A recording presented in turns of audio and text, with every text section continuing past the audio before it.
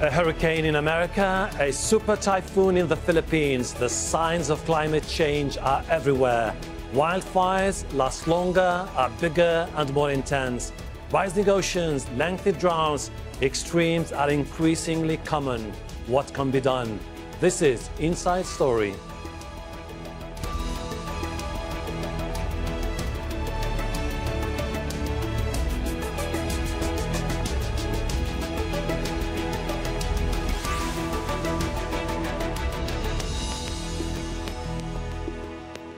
Hello and welcome to the program. I'm Hashim Ahalbarra. Much of the world's attention this week has been on two powerful storms, Hurricane Florence in the United States and Super-Typhoon Mangkhut in the Philippines. What were once rare forces of nature are becoming almost regular events. It's further evidence of climate change and that our ability to do something about it is narrowing. We begin with this report from California, where a major conference on climate change is currently underway. It's a state that has seen more than its share of extremes. Here's Rob Reynolds. More intense fires, more devastating droughts, deadly heat waves with tens of thousands of premature deaths, a rising ocean, and disastrous floods. That's the future California faces due to man-made global warming over the next century, according to a major new state climate change assessment. University of California scientist Stephanie Pensell helped review the findings. The future seems dire if we don't do anything. The assessment says heat waves and polluted air could cause up to 11,000 deaths annually by mid-century. The pain of climate change will be felt most acutely by vulnerable, poor, and marginalized people. The poor are going to be hit by the apocalyptic future like the poor are always hit by any apocalypse. Harder and worse. Aging infrastructure like this major dam that nearly failed last year will be heavily stressed by heavier rains and flooding associated with the changing climate. California is already dealing with the biggest, most deadly outbreak of wildfires in state history. But the assessment says the area burned by such conflagrations will increase 77% by the turn of the century. And two-thirds of California's famous beaches could completely disappear by then, devoured by the Pacific rising nearly 3 meters above its current level. In response to these dire warnings about climate change, California's legislature and its governor have instituted a new law that would phase out the use of all fossil fuels to generate the state's electricity. The law requires California to rely on renewable sources like solar and wind power for 60% of its energy by 2030. And for using only carbon-free sources, including nuclear power, by 2045. It's not going to be easy, and it will not be immediate, but it must be done. California is committed to doing whatever is necessary to meet the existential threat of climate change. But with President Donald Trump's repudiation of the Paris Climate Accord and his efforts to increase coal mining and relax standards for fuel-efficient vehicles, California is taking the lead, hoping other states and cities will help it stave off a fiery and foreboding future. Rob Reynolds, Al Jazeera, Los Angeles. 2018 has seen extreme weather patterns across the globe. Scientists are trying to find explanations for these new phenomena. Europe has just gone through a summer of record heat that saw wildfires break out above the Arctic Circle.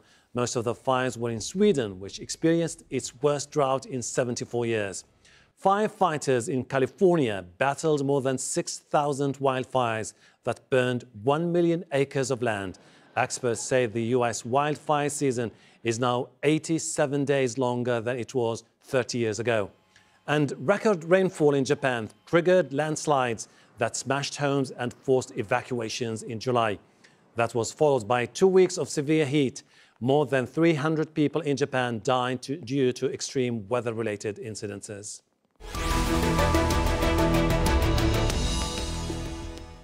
Let's bring in our panel from Asheville, North Carolina. In the path of the Hurricane Florence, Andrew Jones, the co-founder and director of Climate Interactive. From Boulder, Colorado, Kevin Trimberth, senior scientist at the National Center for Atmospheric Research. And from Potsdam in Germany, Stefan Ramstorff, chairman of the Earth Impact Analysis Research domain at the Potsdam Institute for Climate Impact Research. Welcome to you all. Andrew, are we talking here about a normal storms season, or there's more to it? Oh, it is just an enormous season here in North Carolina, and it's fascinating how we created some of this ourselves.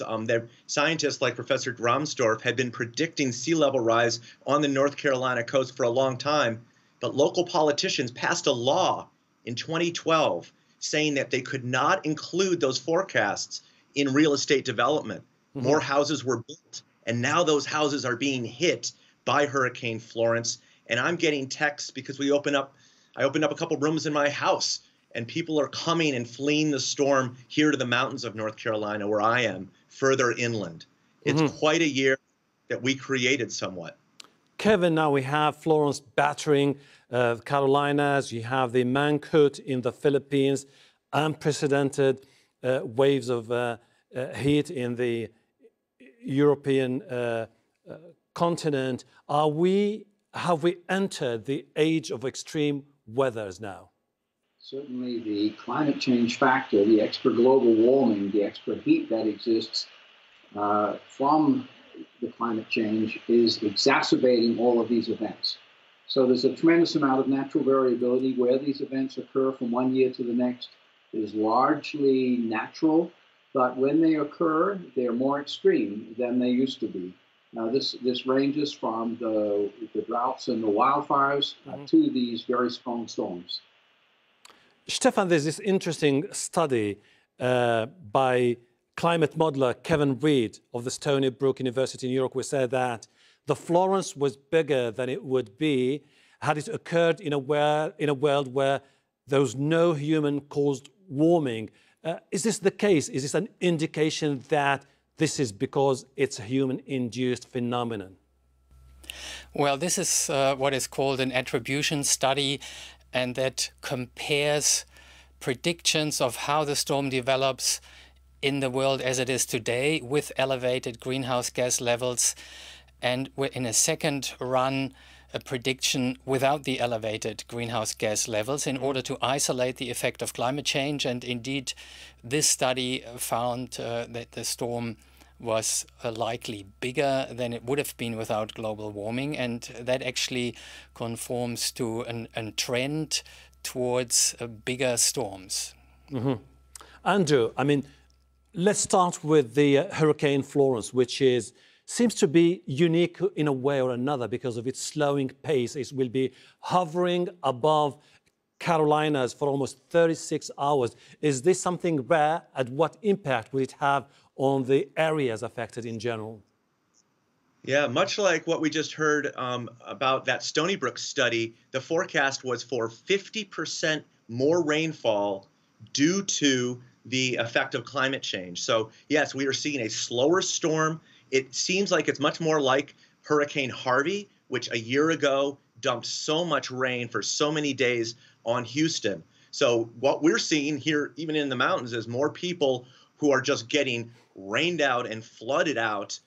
This is no surprise. We've had since 1980, we've had a doubling of the frequency of flooding events. And now we're actually seeing that here in North Carolina firsthand. Mr. Trimberth, we've been talking over the last few months on this particular show about the climate change, the changing patterns worldwide. Maybe just to try to further understand this phenomena, can we say at this particular moment that we have gone through the tipping point and that the pattern now is absolutely, definitely irreversible? Well, climate change is clearly with us. I think it's greatly underestimated by many people, by a number of politicians in particular. I think it's also underestimated in terms of its current impact in terms of the economy by the the people who deal with all of the finances and so on. The cost of the storms last year was something like $300 billion. The general estimate, I think, is that in the U.S., the cost of climate change is certainly tens of billions of dollars every year. And so it behooves us to do something about it. It's actually economic to do that. Mr. Armstrong, I mean, we are in the domain of science, but still I feel like the lines here are blurred. This is one of the most politicized issues. People say it's not true. The others say, no, this is just advanced by the leftists to try to perpetuate their own agenda. What do you think should be done now by the scientist community and by the policymakers worldwide to try to at least slow down the climate change? Well, it is an unfortunate truth that there are a lot of people that don't want to face a harsh reality, and they rather deny it or close their eyes to it. That won't solve the problem, though. We have known about this problem for more than half a century. In 1965, there was the first official government report to the then United States President Lyndon B. Johnson about the impending global warming due to rising greenhouse gases. And that basically already predicted all the things that are happening, like melting ice sheets and sea level rise. And because we have lost so much time debating whether this is an urgent problem or not, it has just simply become more and more urgent, and now we're in the middle of a crisis and we have to really hit the brakes on global emissions very hard if we want to stop global warming, as was agreed in Paris, in the Paris Agreement in 2015. We'll talk later about the Paris Agreement. Mr. Jones, the IPCC, which is the Intergovernmental Panel on Climate Change, predicts an incredible rise in global temperature over the next century, which begs the question, what should be the next step to be taken by the international community, since this is a pattern that we have to deal with? Yeah, well said. And I'd like to use this to address, Mr. Hashim, what you said about have we passed a tipping point. The answer is no. We still are in this mode where we both need to manage the unavoidable. We're seeing hurricanes. We need to manage what is here, manage the unavoidable. But we also can avoid so much that is unmanageable well into the future. And that's what the international bodies need to do. We need to stop burning coal, oil, and gas. Peak investment in infrastructure in coal, oil, and gas by 2020. Invest in energy efficiency, less methane, less HFCs and F-gases, more electrification of vehicles. All these things across the board can be done. And frankly, the whole UNFCCC process pulled together at the Paris Agreement is set up to do that. We just need to do much more of it, much more aggressively, so that we don't create future Hurricane Florences. Kevin, if there is still wiggle room to do something to fix the situation, but then again, when you look at the vital signs of the planet, the carbon emission, global temperature, the Arctic ice minimum, and the ice sheets and the sea level, they're not good at all. They're indicative of a cataclysmic transformation yet to happen. So how can we handle this situation in particular? Well, in addition to the need to address the underlying cause of the problem, that is to say, cut down on emissions of carbon dioxide and other greenhouse gases and their effects on the climate, we have to recognize that climate change is already with us. And this means we have to adapt to the plan for the climate change that's already with us. This means building resiliency of various kinds, preparing for the consequences of what we're already going to have to deal with. And this is one of the things which is very apparent. It's not happening anything like enough. It was strongly evident last year, for instance, in Houston, that the threat for hurricanes in Houston, throughout the Caribbean and in Florida and in Puerto Rico has been very clear for a number of years, and it was appalling to me, the lack of preparation, the lack of adaptation and resiliency with regard to things like electrical systems and flooding and so on, We're seeing that again in North Carolina here, and yet, 2 years ago, Hurricane Matthew went through the same area, and they had more than 10 inches of rain over extensive areas, and there was flooding, and still they have not got the capability of dealing with this in a reasonable fashion. Stefan, don't you think that the scientist community itself should reinvent itself in a way or another to try to convince people? I'll give you an example. You've been saying for quite some time that the fossil fuel industry should change. But do you think that they are ready to sort of ditch that industry for the sake of a cleaner planet? Aren't we here trying to find out a different approach to try to convince people that it's about time to change? Well, I don't think it can be blamed on the scientific community, because the scientific community has really done its job informing the people, informing the policymakers. We have this intergovernmental panel on climate change that issues regular reports, and yes, they could be more readable and accessible, but basically the facts have been clear for a very long time, and scientists have very clearly communicated those.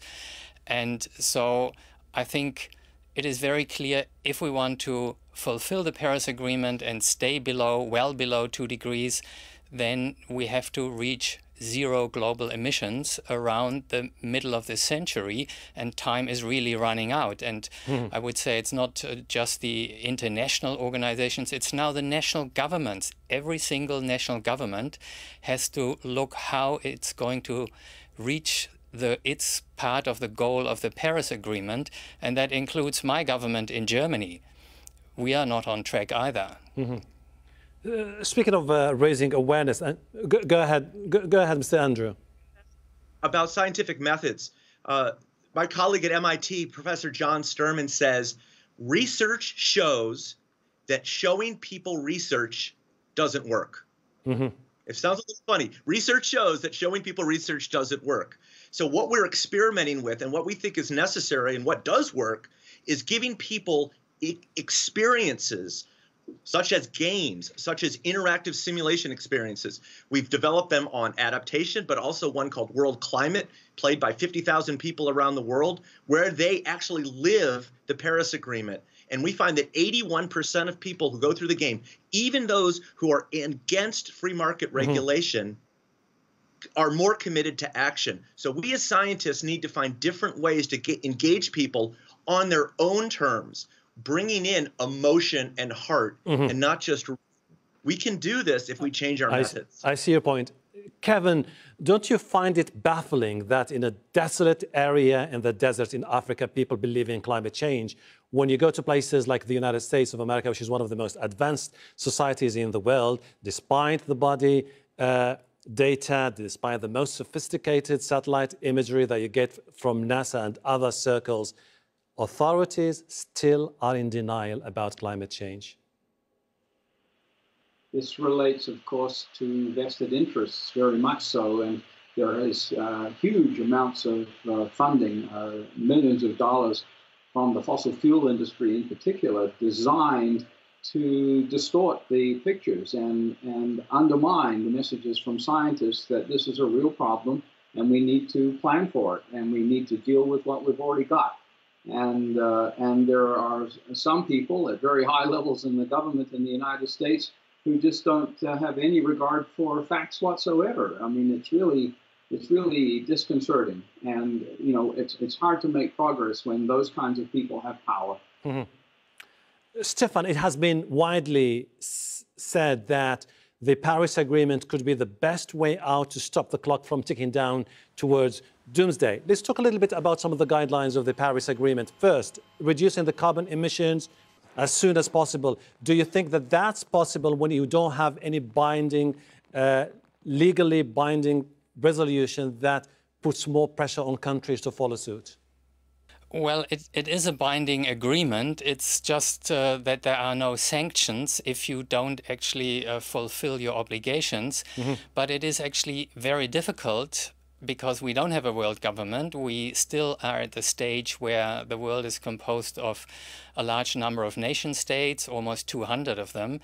And if you try to install a top-down agreement where there are sanctions and governments are forced to certain emissions reductions, then we simply would not get an agreement, because there are always some, especially countries that see themselves as superpowers, that are not going to submit to any sanctions presented by the international community or some kind of international body.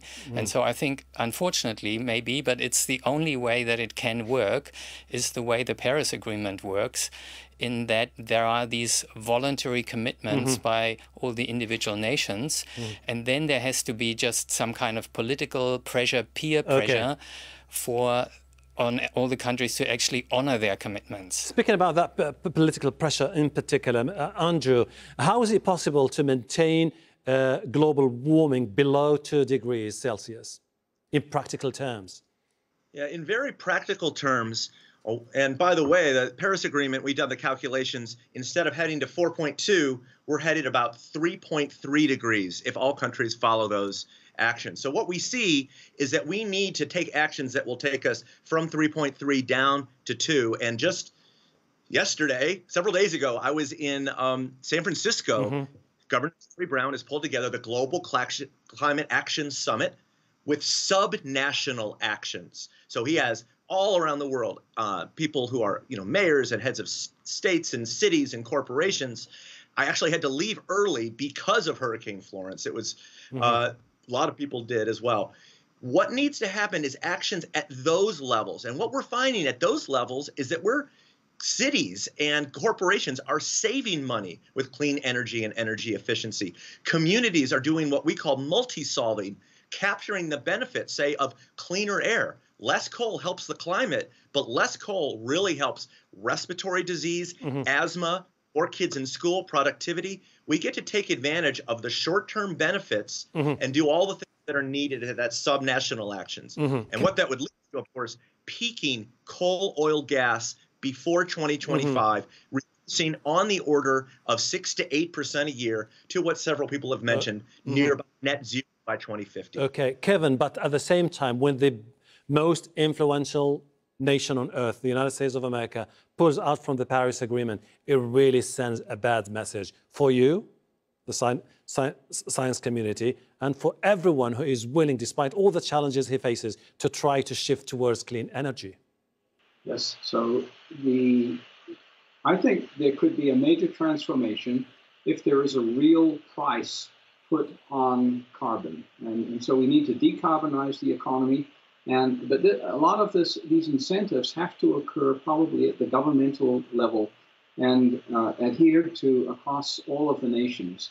And once this occurs, and that could occur quite rapidly, then the private sector will very quickly get on board. It has to be implemented in the right way, in a gradual fashion, but this is not going to happen with the current government in the United States.